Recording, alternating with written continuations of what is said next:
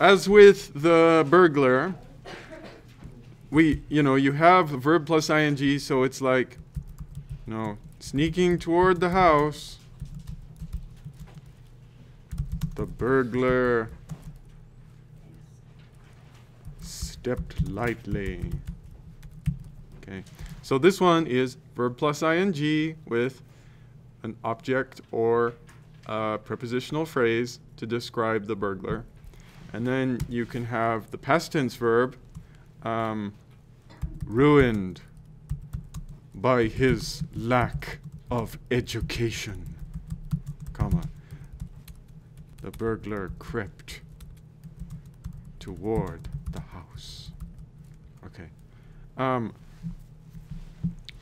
So you can do this, and you can add those same descriptions to the end. Sneaking toward the house, the burglar stepped lightly.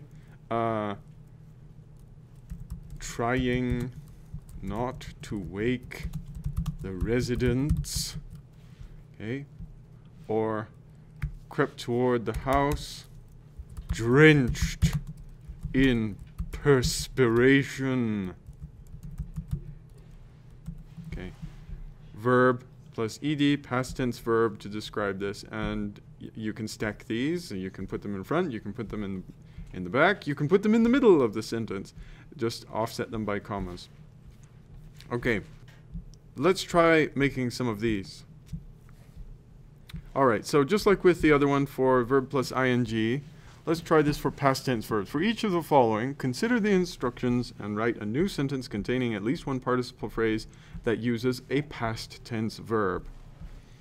So, Peter trudged to school. That's the independent clause that you're going to add meaning to by modifying it with this transformed sentence. You're going to take this sentence and adjust it so that it becomes a past tense verb participle phrase. So he trudges because he has worry about the bullies, turns into worried about the bullies, comma, Peter trudged to school. Okay.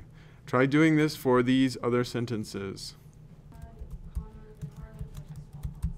Caked in mud, comma, the car looked like a swamp monster. Perfect.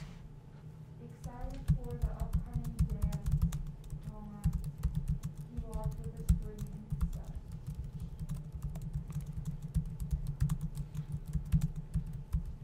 Good. Yep. He is described by this past tense verb and prepositional phrase. Excited for blank. He did something. Number 3.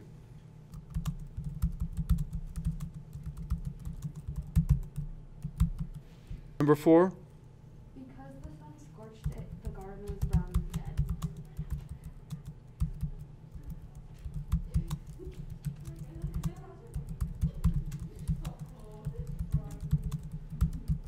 This is grammatically correct, but this is not a participle phrase. Remember, it will start with a past tense verb. Do you want to adjust it? The garden was brown. Now we're in business. Scorched by the sun, comma, the garden was brown and dead. Good. And number 5. This one's harder, but you can do it. Enraged by the buzzing flies, comma, Alice grabbed the swatter and began swinging. Perfect. And you even added this prepositional phrase or preposition by correctly. Very good. And now this sentence is great. Sounds like it belongs in a novel or something. Okay, you guys now know gerund phrases, participle phrases, and participle phrases using a past tense verb rather than verb plus ing. So I want you to go through this paragraph.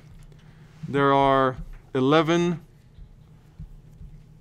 bolded phrases that you're identifying, and I want you to say whether it's a past tense verb participle phrase, which we'll call VP, or you can just write it out if you're feeling precise, I guess. You can have a gerund form participle phrase, or you can have a gerund phrase. So GP or G respectively. So for the example here, striving to be the best, John practiced every single day. So you'll look at this and decide, well, is it acting like a noun, like with the basket picture? Striving to be the best is fun? Well, no, because striving to be the best isn't doing something in this sentence. So it's not a gerund phrase. Okay. Well, is it a participle phrase describing something else? Yes, it's describing John, who practiced every single day. So then the question is it a gerund form participle with verb plus ing? Or is it a past tense verb form participle with verb plus ed or d? And the answer is, of course, it's a gerund. Verb plus ing. So you'll put GP, or gerund form participle. All right, then go through these. They are numbered 1 through 11, and tell me what they all are.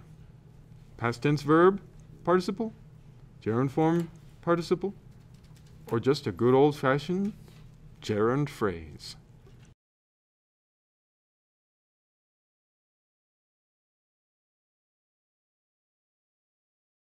All right, everybody. Take a look at these two sentences here. Okay.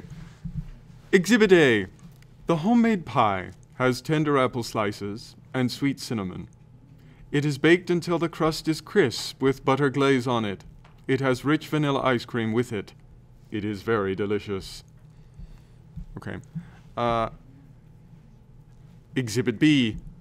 Baked to a butter glazed crisp, packed with tender apple slices and sweet cinnamon, the homemade pie is served with rich vanilla ice cream. Okay, once again, which one sounds better? This one sounds way better, right? And you've all had that experience. You went to a restaurant and you sit down and you're looking through the menu and you know that the item is just a cheese sandwich, right?